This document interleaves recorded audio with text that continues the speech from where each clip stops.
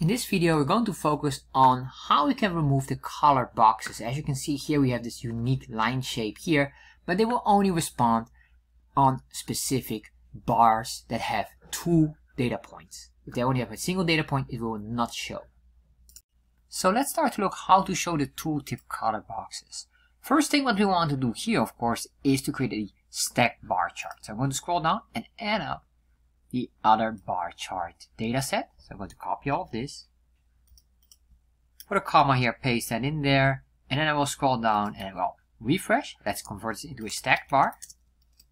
Let's say a stack equals true, comma. Then I'm going to add up this here, say comma again, stack equals true, refresh. So now we have this here, but you can see here we have this. So what we want to do is we want to show immediately both of these labels. So we're going to scroll here up, I guess, and we're going to say interaction. And within the interaction, what we're going to do is we're going to say the mode, and the mode will be index. By doing that, we have now shown both of these items here. As you can see here, we will see always both of the labels immediately, but only if we intersect. For this sample or example here, we should have it always shown, but not only on intersect, if we are nearby to it as well. So I'm going to put that in here. So I'm going to say intersect, and this will be false. By doing that, save, refresh, you can see here, even if we are outside of the area here, it will immediately recognize the location or what is the nearest data point. So this is perfect. Now what we need to do is we need to work with the tooltip plugin. So we're going to say skills, comma, we're going to say plugins, and then within the plugins we're going to say the tooltip. And in the tooltip, what I want to do here is start to play with the logic of these items here. We should show only if we have 2 data points, or only if we have 2 data points. If there's only one, or a value would be equal to 0, in that case it should not show. So what I'm going to do here is I'm going to remove 1 data point here, and the other one I will say here as a null value. Save, refresh, and as you can see here right now, this one shows only 1, which is correct. But if I go here, this is a tricky one, this shows both. Well, they're not both in here. So we need to make sure we remove the 0 value for that. So I'm going to scroll down here. I'm going to play around with this now. In here, because these two should not be shown. That makes sense. Or at least the squares should not show. What we need to do is we're going to work with the display colors. And if we set this on false, if I save this, refresh, you can see here it will, apparently we just keep on showing display color, or it's display colors with an S, save, refresh. As you can see here now, it removes the color boxes. However, I only want to do it on this and on this one. So how do we do this here? What I need to do here is what we call a callback functionality. I'm going to say here ctx, functional expression, and then what I'm going to do here is start to work and build a condition. And the condition is very simple. First of all, I need to know all the data points that we have, that we can see immediately, like the 0 and the 18. We need to have these numbers because they are important for us. So what I'm going to do here is I'm going to create here, or let's do a console log, and then just show these values. So I'm going to say ctx, and let's explore them. Open up the developer tab. If I hover over, you can see here it will work. If I refresh and hover on the purple one, it will only get the purple data. So you can see here an array of 2, and then we can see here the tooltip items, which is Friday. That is correct, Friday is purple. And you can see here the value is 12 and 12, which is correct, they're both 12, but you can see here the dataset index. This is index number, or dataset number 1, and this is dataset number 0. So these are 2 different data sets, so it recognizes it. So what I really want to do here is I want to get here the raw value, which is now 12. If, let's refresh, go on Monday, you will see here we get an array of 2, but here the raw value 1 is equal to null.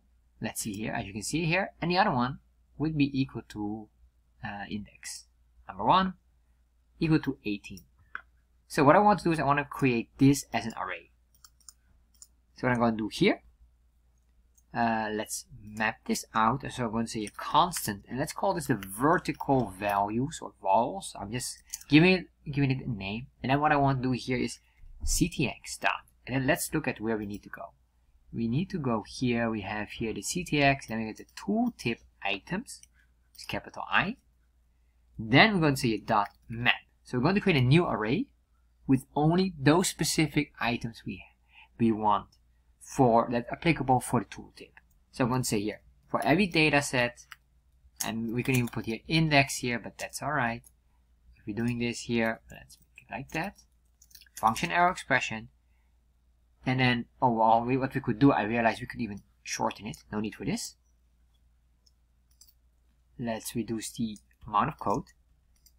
What I want to do here is data set.raw. That is the data, which is the raw data here, this one here. So once I do this and I save this, ignore that, refresh, let's console log this specific value. You will see now it will get only the values of the stack data set. As you can see here, we get here the null and the 18, and then I guess there's a lot of other console logs here. Let's remove this, do it again. 18 and null, 12, 12, etc, etc. So this is confirmed. You can see here this one is 9, only one single data set here, but this one have 2 with the value 0 or null. So this is very nice. And the reason why we need this here eventually is we need to check when we're going to show or display the color. We can say here display, and then if we do a return of true, it will show, of course, the item. There we are. But now what we want to do is, in this case here, false, and in this one, false as well. So what I'm going to do here, we're going to say here the following. We're going to say here constant, and we're going to make a constant for this. We're going to say here has a invalid value, and this invalid value will be basically from the array. We're going to get this array, which we just created, and then we're going to here dot sum. And what the sum object or method does is it will search within the existing array if there are any values that are matching with something. If any of these within the array matches, it will trigger it. It will say true.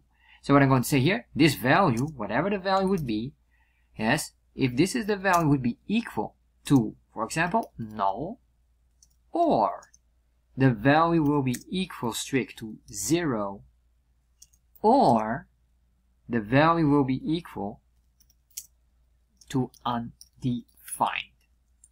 If that is the case, then what I want to do is I just want to return the value immediately. So then I'm going to say here, if this is true, return basically here the value, or what I want to say here, we're going to return it, but I notice that we have another condition here. Let's see here. Let's see what we have here before I get ahead. Console log. This should show here true, uncertain condition. False, false, false, false, true. So if it's true, we need to return here immediately with display color will be equal to false. So that's the first one, but I'm going to leave this as it is because this value is right now pending. And the reason why it's pending is we're going to use that now in a other statement. So we're going to say here the following, because what we know more is we saw the tooltip items where we can see if there's more than one value. Like this one only has one value, but these others all have 2 values. So what we're going to do here is we're going to return if ctx.tooltip.items.length will be bigger than 1.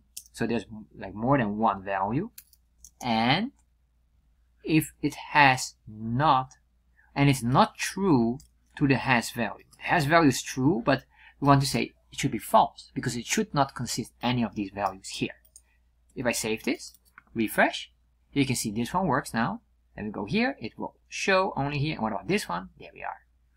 So now you see it works, but you might say, well, hold on, what about this tooltip item here? Let's start to pinpoint this part now. So what we need to do here is in the tooltip, we're going to make another item here. Let's see here. Well, this is the display colors. I'm going to say comma. And then what I want to do here is work with the callback. callbacks. And the callbacks here will be based on the label. And the label is basically the values in here. This is the label here, which is the dataset name of weekly sales that you can see here. Let's go up here. That's this one here, the label. And then the matching value. Of course, you can customize that, but I will not cover that. I'm going to work only on this. Then I'm going to say here again, callback functionality. We're going to say ctx, arrow function expression. And then we're going to say here, well, before we even say anything, let's explore what it does. So I'm going to do this. Then as you can see here, I'm going in here, it will show certain value here. So it will show here, as you can see here, it will show one line at a time. So it's not like an array with two of these objects within there. No, it's just a single value here. That is not a problem because we can just use this. So it will consider it like a new line every time. What I'm going to do here is the following. I'm going to say here, well, what do we need here? We're going to look at the ctx. Let's open one of these and look at the raw value. Very similar to what we just did. So what I'm going to do here, we see here the 18, we see here the raw value of 18. So what I'm going to say here, if the constant, or sorry, the ctx.raw will be equal to 0, and then we can say here, or, well, you'll probably guess what we're going to do. We're just going to grab this entire logic here. I guess equal 0, null, well, we can just copy this here. Equal to null, or equal to, and then we say here, undefined. If this is true, yes, so if there would be any value that we see in here, we will say that this will return nothing, basically blank. So if I save that, refresh, you can already see here now this works, this works, this works. There we are. So we have this all working. We could do here just for the case of it, and then we say here else return the ctx.dataset.label, which is basically the item itself. So now you can see here everything works, but I notice that the value is being removed, so maybe we can just remove this. No need for that. So you get still the numeric value as well. So the weekly sales, colon, and then number 9 or any of the values. Alright, so we have all of this here. If you want to have these points here or changing these items, we can do that as well. Let's do that one as the last one. So I'm going to say here, use points. pointStyle will be equal to true, comma. Then we're going to say here for the pointStyle, we need to add up another callback. So if we only do it like this, we get a circular shape. What I want to do here is just make a rectangle or a line, anything. There are many shapes. You can find them all, but I'm going to just show here within the callback. So we have to make sure it's in the callbacks object, and then we're going to say here the label pointStyle, and then again here the ctx structure, very similar or identical structure as below. So then here I will just type in return and just give you the answer here immediately, but you can explore it on your own. So we say here the pointStyle could be a line, comma, do we want to have any rotation? In this case I'll say rotation will be equal to 0. If I save this, we get now here it will get lines, and here it will disappear. There we are. We can see all these lines. There we are. So what I can test here, last one, let's see here, undefined, make a 0. No, I guess that's all of it. There we are. There you are. There you are. And there. So it shows and works accordingly. And that's it.